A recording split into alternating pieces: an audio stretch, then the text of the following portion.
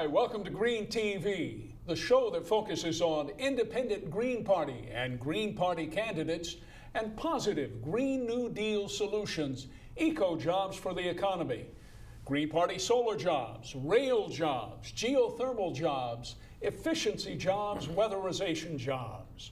On Green TV tonight, Independent Green Party Chairman, State Chairman Joseph P. Odo. Independent Green Party Vice State Chairman Gail Farrell Parker.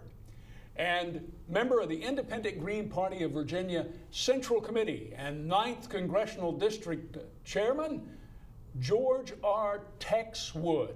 I'm Kerry Campbell. Thanks for being with us. Tex, it is so good to see you. Let's start off. You're coming to us this evening from Patrick County, Virginia, way down south. Coming from Stewart, Virginia, at the base of the Blue Ridge. Parkway is not far from here. And I'm sitting in the Honduras coffee shop. Becky Contreras and Chris Owen, nice enough to set this up in here for me. And I'm glad to here and be participating with you and Joe and Gail again. Certainly is a fine group to be with. Tex, let's start off by introducing yourself to the folks watching. Where were you born, Tex, and where did you grow up? Well, the latter part, I hope, is still going on, and some people have some doubts about that, Kerry. But I was born in Galveston, Texas. My father and mother moved when I was 6 years old, and once they all saw, I decided to go with them to Greensboro, North Carolina. Yeah. And so I grew up mostly there. But I heard Gail mentioning earlier about some possibilities in the Raleigh area for trains going north into Virginia, and was put in mind, it's so sad we don't have any more trains, not just for the practical reasons, but for the, I wouldn't say romantic reasons, but I can recall my father had to send me north to learn Southern manners to a boarding school, Christ Church School, east of Richmond. I got stuck into that because my older brother, my father discovered he was going to get in some trouble. He sent my older brother there, and they did such a fine job of stroking my father that he subsequently sent me there. But I can recall having to get to Richmond if I got there in time, or if you had good grades, you could get a long weekend.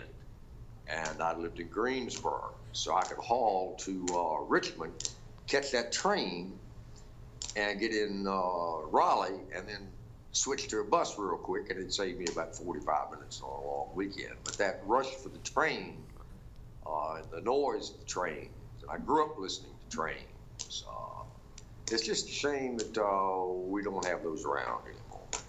Well, and of course, the statistics bear out everything that you're saying, Tex. Every dollar that we invest in rail creates $20 of economic growth. And of course, the most important thing about why the Independent Green Party of Virginia, Joe Odo here with us, the state chair, Gail Farrell Parker, the vice chair, and you, Tex, why we advocate for rail is saving lives and growing the economy. 33,000 Americans die every year on the highways, 330,000 are injured.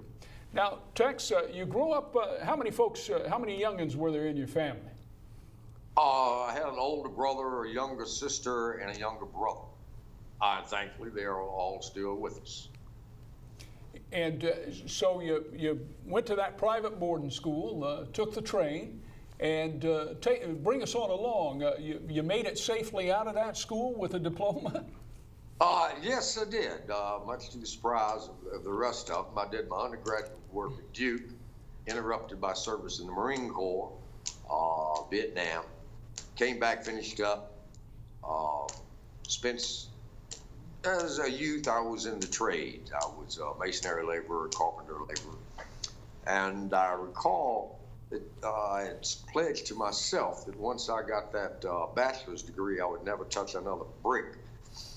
And you know what I did the following summer, of course. Yeah. Well, mostly they put me on the mortar mixer. So, 8 hours a day mixing mortar. So, best laid plans of mice and men. Tex, when I did that job, we called the mortar mud. That might have been a while ago. Is that the same thing, how they referred to it when you're carrying bricks? And we called it carrying bricks and hod in that day. I think it's maybe a rite of passage for us country boys. Oh, I reckon. But you were in a much fancy place. You had the hod. You could carry 5, 6 of them at one time. We had wheelbarrows and had to throw them up, 2 and 3 and 4 scaffolds high, 2 at a time. I think that should be an Olympic sport. I'll coach that. Coach it. Now, Tex, I want to bring State Chairman Joe Odo and State Vice Chair of the Independent Green Party in here and see if they had a question for you. Well, I too slung some mud when I first moved to the District of Columbia area, so it's good to see you get a degree in hand and go sling mud, right? So, but then didn't you go and do some more like schooling, I guess? Yes, I went back. Went back to school at University of North Carolina, Greensboro, and got a Master's of Fine Arts, which is a terminal degree. And I've used it. I've produced television news. I've been in print, in print quite a bit, editing and just being a reporter, magazine, newspaper, stuff like that. But I settled on, I made a vow, and I'm certain there are a lot of people who made similar vows, and I hope they were able to at least have the opportunity to either fulfill them or not. But it was in a precarious position one time when I was in the military.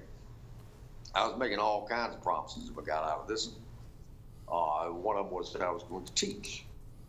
And I wound up fulfilling that vow. I spent a lot of time teaching. I've taught in 7th grade. That's a trip. I'm not sure I commit 7th grade, 9th grade, 11th grade, 12th grade, of course, college and university level later on.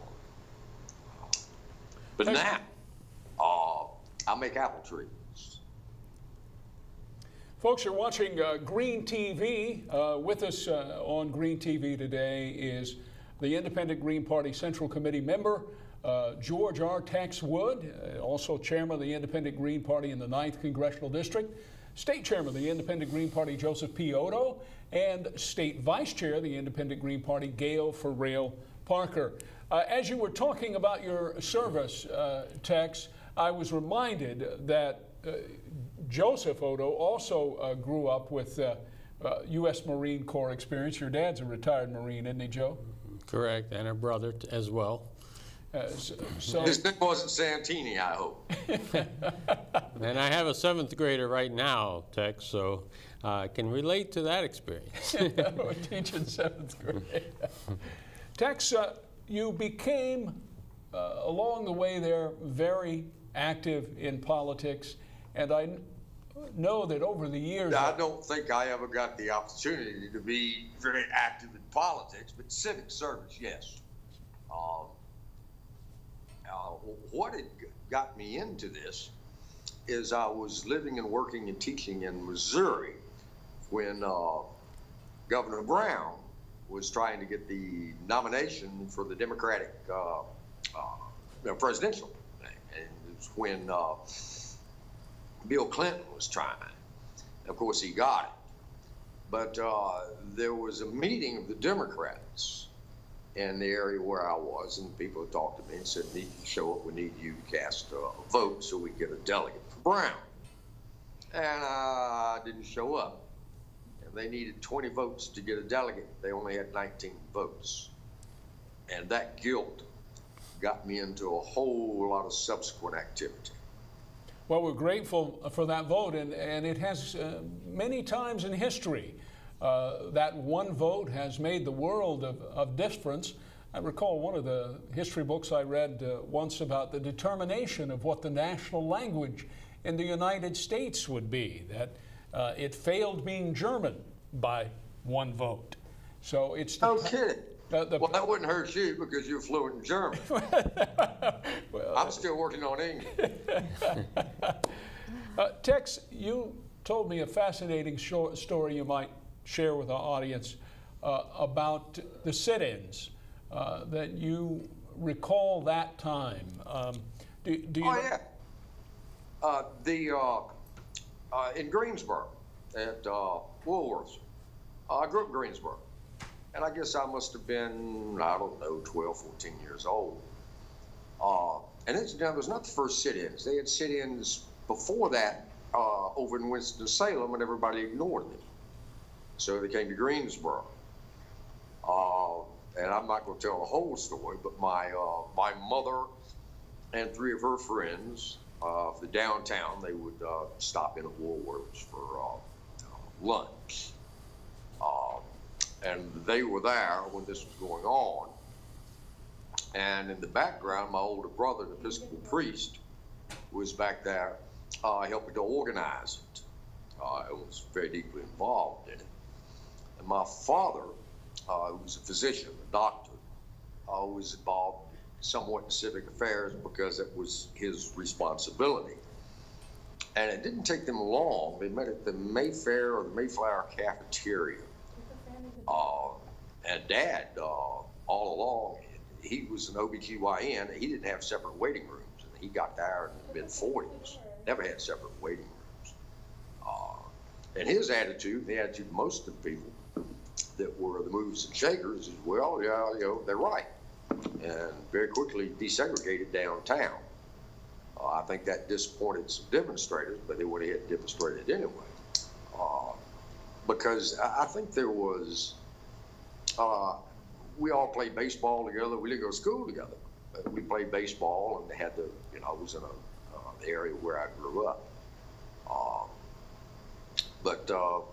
Yeah, that was interesting. It's also interesting to see what has come out as the story as opposed to what the story really was. Tex, you know, I'll shift to that now, if I may, to the Independent Green Party, and three of its founding principles, of course, are, and you as one of its co-founders well know this: more trains, less traffic; more candidates, less apathy; fiscally and socially responsible. And on the portion about more candidates and less apathy, so far the Independent Green Party, out of its most recent state meeting, had these nominees for local office. Colonel Albert Burkhart, like yourself, Tex, Colonel Burkhart is a Vietnam veteran and was a German language professor at West Point. Colonel Burkhart is running for Isle of Wight Board of Supervisors, the Newport District, in 2015. And of course, you may recall that Colonel Burkhart received the most votes of any third-party candidate or independent or Green Party candidate in the nation the year he ran for Congress in the 4th Congressional District. I believe it was about 27%, wasn't it, Joe? In addition to Albert Burkhart, the chairman, the young chairman of the Independent Green Party of Virginia, of Young Greens, Aaron Lyles, is running for school board in down by Richmond. Of course, I'm a candidate for Braddock District Board of Supervisors in Fairfax County. Gail Ferreo Parker, candidate for Fairfax County Board of Supervisors Chair, and Jerry Blay and Tariq Salahi. Those are all the local races. Tariq Salahi running for Warren County Board of Supervisors. House of Delegates nominees so far for 2015 for the Independent Green Party: Colonel Jim Leslie, Elaine Hildebrand, Joseph P. Odo, Jeremiah Heaton, Diane Blay, John W. Smith, and State Senate, Dr. Ken Hildebrand, Terry Modglin, Steve Puryear, Dr. Brad Blanton, and Janet Murphy. Tex, I want to shift the conversation now, if we could, please. If you don't mind, I know you're running the show here, but you would never put this in. There's one man in the state of Virginia who's done more for independent politics than anybody else, and that's you. And I want to thank you for all the work you've put in over years and years and years. You people watching may not understand or appreciate how many signatures it takes to get someone for a ballot on a ballot for anything. And Kerry Campbell and Joe and Gail and some others, but primarily under the leadership of you, Kerry, many people have been put on the ballot. and you're most open about you're wide open. You want to put people on the ballot. You believe in democracy. And I want to thank you for doing it. Well, thank you so much, Tex. I'm honored to work with you. All the years we've worked together. Most of the work, Gary. Hey, I second that, Tex, because I tell you what, when I came along, I had already had a couple campaigns under my belt, but in '04, when I met up with this guy, he showed me the wholesale petition gathering and how to do it, and that really made a difference. And that's why the more candidates, less apathy has been one of our themes, and something that we're really proud to continue to pursue over the years, continuing to recruit candidates, and hopefully folks watching this will see the light that we need candidates on the ballot, and they will join us. So thanks for your efforts, Tex and Carrie as well, and Gail, of course. The only way we are going to get some change is not going to be through hot air. It's going to be through gathering signatures and putting someone else on the ballot. And I particularly don't care now, since we have just Republicans to choose from. I'm tickled when the media will mention independents. Well, over 99% of the people who vote for a Republican. Where are the independents? I mean, it's just some facade, something made up out there in Never Land. If you want changes, you're going to have to change the people who are in office. And the only way to do that is to get out and get signatures and put them on the ballot and then vote for them. Otherwise, we're going to have Republicans, which we have now. That requires more than, chatting on the internet or blogging. You have to go out on the streets and get signatures. Well, exactly, and it's not that we, they tend to want to call us spoilers, but as our friend, our senior gentleman, Ralph Nader said, they're the spoilers, exactly. They're the ones spoiling it for us independents trying to get on the ballot and run. So I think what we're all saying here on Green TV is Tex Wood, Independent Green Party 9th Congressional District Chairman, Joseph P. Otto, Independent Green Party State Chairman, and Gail Farrell Parker, State Vice Chair, is that the positive solution is to get out. And is that right, Joe? Is that what you're saying? Absolutely. And Gail, weigh in on this, because you've run for office now 11 straight times. That's amazing. Tell us. Gail has gathered a lot of signatures, been out there running. As a matter of fact, she won't admit this, but the outcome of the last U.S. Senate election sits right on the Greens and on Gail's shoulders in the manner in which she decided what she said right before the election. I believe it was a viable alternative, which kind of left out one of the people, and that race was won by what, 736 votes, 700, how much? Yeah. The Virginia Independent Greens, Gail, thank you, and Joe and Carrie, you swung that election. All that work you've done, yes, you've had an impact. Well, and I'm proud of you. Yeah, thanks. There were a lot of people in Virginia that wanted some changes. So, it's really the people of Virginia that did it. I was only one vote. Had you not been there for them to use that option, then no telling, we might have been stuck with anyway. Exactly. True. More candidates, less apathy, I think, is the message. And it seems to me, if I can paraphrase Tex, that to be on the ballot is to be in the debate. To be in the debate is to influence the debate.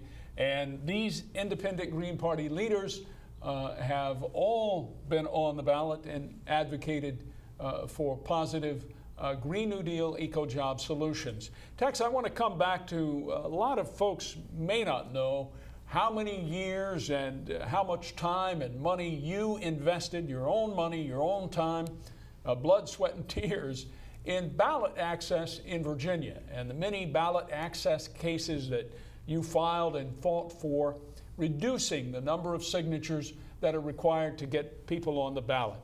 Could you talk just a bit about that, Tex Wood, about what that experience was? That's another thing that just kind of fell in my lap. And it's either,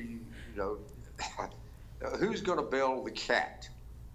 And so that's what got me involved in it. It is now remotely possible for an independent to make a statewide ballot. Gail and you guys proved it is now possible. Highly improbable, but possible. Nowhere near what your other states have. I think we're for difficulty, we're about the 37th or 38th for getting somebody on the ballot. Folks understand money makes politics. But what they don't understand, because they're not aware of it, is the ballot access laws that prevent people from getting on the ballot. And they're much more stringent for someone who is not a Republican than they are for an independent or a third party candidate. We could have some changes, improvements still in Virginia. I'm not quite that in court. Somebody else could go do that. I spent 7 years there. 7 years? As the good guy. As the good guy. As the good guy. That was a. Well, I guess it depends on who you ask. But I was the plaintiff, not the defendant. My goodness, 7 years of ballot access law, and thanks to Tex Wood's great efforts for getting reduced number of signatures from ballot access. I believe it went down from, what was it, Tex, 25,000 to 10,000 for a statewide. Roughly, it was a percentage. Before, it was a percentage of the people who voted, and then they rounded off to 10,000. But when I started this will, I don't think it was shocking to your members, but it'll be surprised to hear it, listeners, viewers. If someone wanted to get on the ballot to run for a statewide office, he or she had to collect X number of signatures, somewhere between probably like 20,000 signatures. But, and there are 11 congressional districts in the state. One has to, at that time, and still, which needs to be altered, has to collect all over the state. But the statute there, a person who wanted to be on the ballot could not himself or herself collect signatures anywhere except in his own or her own district. Oh, incredible. That's a fact. Wow. They've now changed that. Thanks to many of your efforts, Tex. I believe the term, and then it went from contiguous districts back along about 2000, and then it finally went to being able to collect everywhere. You're watching a independent Green Party, Green TV, the show that advocates for positive eco-job solutions.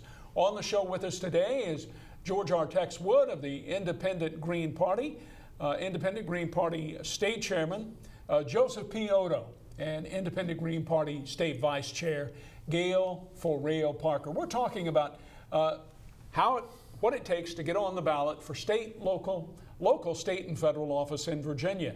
For local office, it takes 125 valid signatures. For state office, for House of Delegates, also 125 valid signatures in Virginia. If you're running for state Senate, 250 valid signatures. Now, if you're running for U.S. Congress in Virginia, that's 1,000 valid signatures. And then statewide, for U.S. Senate, for governor, lieutenant governor, attorney general, it takes 10,000 valid signatures. When you're running as an independent Green Party candidate in Virginia, that requires verification of each of those signatures by the State Board of Elections. That is a different standard for the Independent Green Party of Virginia than the two larger parties whose signatures are verified by their own internal mechanism. And they do not have the mechanism to do that accurately, properly, or at all. And the signatures also require, and this is completely against equal justice under the law, those signatures have to be collected at least 400 from each of the 11 congressional districts. Now, when the Republicans, the Democrats or the Republicans, have a convention, the delegate votes, the total, that's what counts. They could get 0 delegate votes from 5 or 6 different congressional districts, but as long as the total was the most, then that's the person who gets the nomination. Whereas when we're out collecting signatures, you had best get, 800 to get 400 approved from each of the 11 congressional districts. that just isn't right. But it's very convenient for the Republicans. Tex Wood of the Independent Green Party of Virginia. Tex, thank you so much for being with us. We're coming down to about 2 minutes on Green TV as we offer positive solutions. Tex, if you would, looking ahead to 2015 for the Independent Green Party of Virginia, already with some candidates out there running for local and state office, chart it out for us. How do you think it looks down in the 9th Congressional District and Patrick County? The possibilities are out there as they are anywhere else in the state, but it's a question of whether somebody's going to get up and do it. I would like to see congressional candidates in each of the 11 districts across the state, and I'd like to see us put somebody on another statewide ballot. You're aware of which particular, but we'll keep that one, no sense in. Well, we're a couple of years off from the governor and lieutenant governor races. Of course, the House of Delegates, State Senate coming up. Now, Tex, 2016, 3 people specifically are being speculated about right now as running as Green Party candidates for president. The independent senator from Vermont, Bernie Sanders, the 2012 Green Party nominee, Dr. Jill Stein, medical Dr. Jill Stein, and of course, the Independent Green Party of Virginia has long worked with Michael Bloomberg, the independent mayor of New York. Any other Green Party candidates out there, Tex? We're down to a minute now. Any other Green Party candidates out there on the presidential horizon that impress you? Not green. I've only got one who's a Republican. That would be Elizabeth Warren. But you've mentioned Bernie Sanders, and you mentioned the other two, Mr. Stein. Dr. Stein, yeah. I'm hopeful, but Dr. Stein. But they need to declare and get out quick. So we get the signatures, put them on the ballot in 50 states. Well, it was reported today on the Green Party United States Facebook page that Dr. Stein is in discussion. Tex Wood, thank you so much for joining us today on Green TV. Tex, the Independent Green Party 9th Congressional District Chairman, and State Chairman Joe Odo, Independent Green Party of Virginia State Chair, State Vice Chair, the Independent Green Party, Gail Ferrell Parker. Thank you for watching Green TV. Join us again next time when we focus on positive Green New Deal eco-job solutions for the economy. I'm Kerry Campbell.